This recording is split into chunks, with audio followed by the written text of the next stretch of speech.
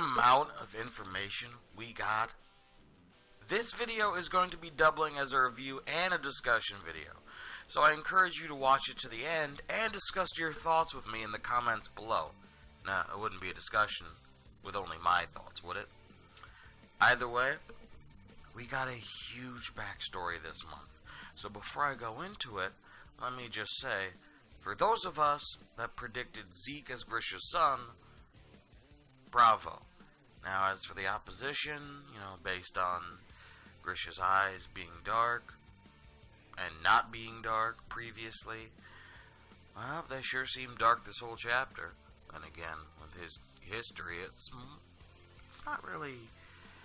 Maybe it was just an artistic motif. Either way, Grisha is a descendant of a race of people called the Eldians. And these Eldians conquered an ancient kingdom called Marley. And then, it gets worse from there. They start an ethnic cleansing using the power of not only the Titans, but 9 Titans to be specific.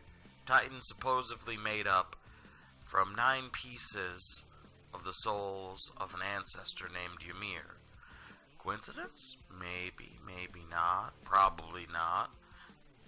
Does it mean it's our Ymir? We don't know. We just don't know yet. And I'm not going to make any speculations. But fast forward approximately 1700 years, and the Marleyans staged a civil war, forcing the Eldian ruler, King Fritz, probably connected to the race family if I didn't know any better, to flee to the wonderful island called Paradis. Sounds like paradise. But Paradis, aka the Walls, is where our story is. So, now we know the origin of the Walls and the true purpose behind them. To keep out the Marleyan army. Now, would a wall keep the mountain hot entirely? No. But the last time they heard from King Fritz was when he said that if they break the wall, millions of Titans, the Titans that make it up, would trample the earth. Which is pretty bad, actually, no matter how you think about it. That's the apocalypse right there. It's kind of funny considering the world we thought was set in looked to be post-apocalyptic in a way to begin with, but nope. It's more like post-World War II meets Renaissance gone wrong.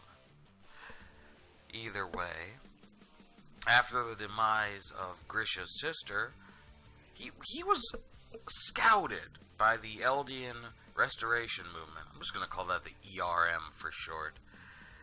And all of this finally shines light on Grisha's actions as well as Zeke's.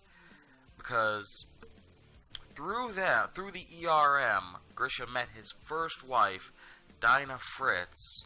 I don't know how to pronounce it, I'm just going to say Dinah. It's 4 letters, it can't be that bad. And Dinah is a, royal leftover after the rest fled to Paradis. And after the Marleyan government announced their plan to send Eldian children with the power of the 9 Titans to Paradis to recapture the coordinate from King Fritz, or as we know, the race family, and bring it back under the impression that King Fritz was going to, have his revolution, which obviously doesn't happen. I'm not sure who this King Fritz was, but his memory sure as hell live on the coordinates. That's one thing, that's for sure. So technically King Fritz is around, in Aaron's mind at the moment. But either way, after they announced their plan, it was then that Grisha nominated his own son, Zeke, to be a mole for them. But that 7-year-old was a little bit more spiteful than we thought and decided to turn his family in. So, all of the ERM were turned into mindless Titans. Probably including Grisha. Why do you say including? Well, he didn't end up at the walls on his own.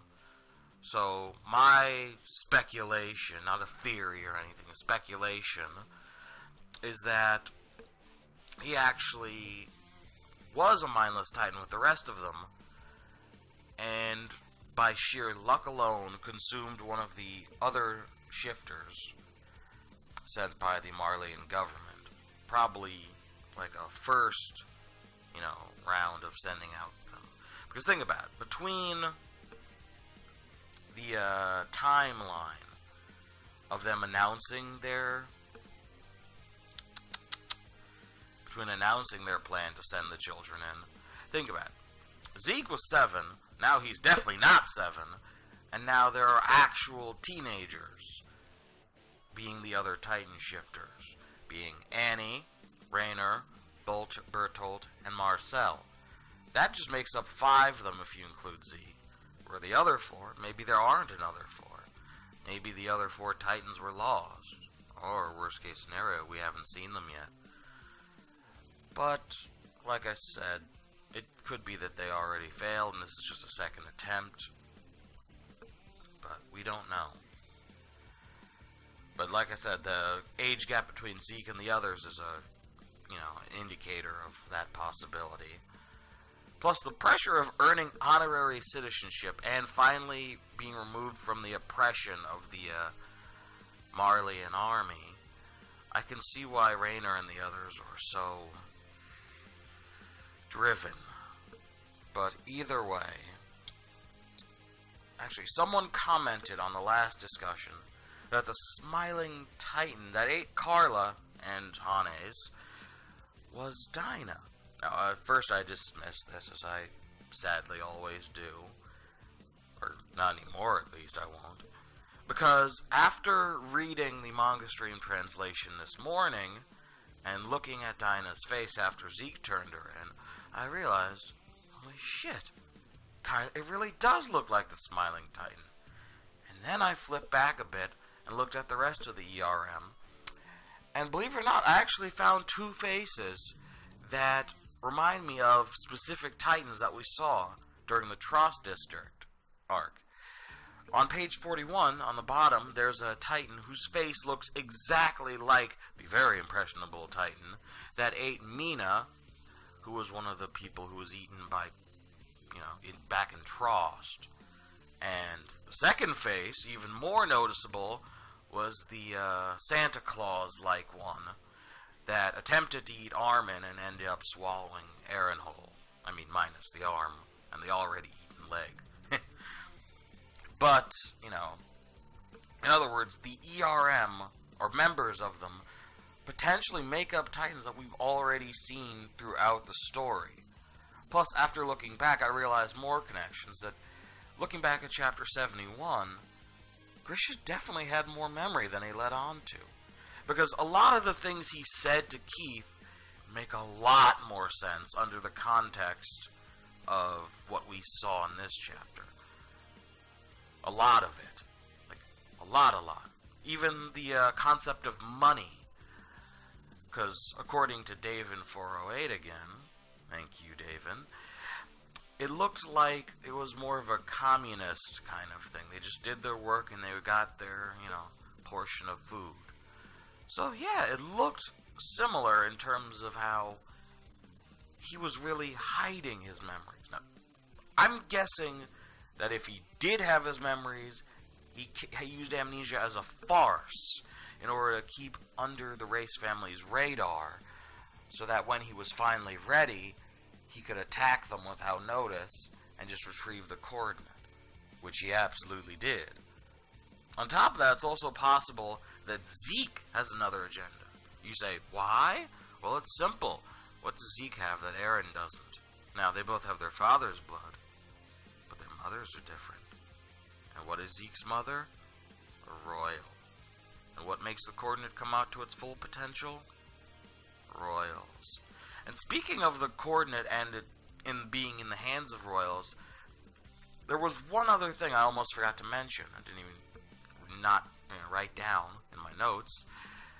But do you guys remember one big thing about the truth of the world that was given throughout alongside the Titan powers that made every single recipient extremely passive about what they did with their power. Well, now we have a little inkling of what that truth might be. That truth might be the whole finished war. As for which part of that truth makes it impossible for them to want to, fight is beyond me. But either way, something about what we learned in the last chapter is what hindered the Race family from taking any sort of action. Maybe it's what King Fritz wanted, to just stay inside the walls, and then his memories took that and prevented anyone else who might have thought different from, leaving the walls, or having the entire civilization leave the walls.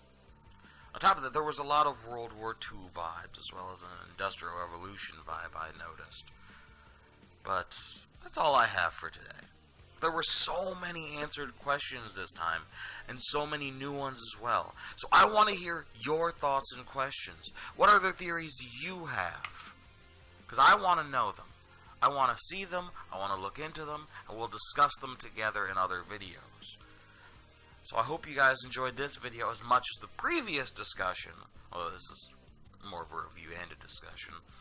And don't forget to leave the video a like, or a dislike if you're feeling some type of way. Or you just didn't like how I paused at certain points. It doesn't fucking matter. Either way, click that subscribe button. And not just join the channel, but this community. I know, a little pretentious, but still, I'd like to think of it as a community, and let's discuss all of these amazing things together. Okay, that sounded extremely cheesy. Either way, check out the previous discussion Beyond the Walls if you haven't already. And I'll see you guys next time. Till then, follow me on Twitter at Smalls94BK so you know when I'm dropping a discussion beforehand. Smalls, out.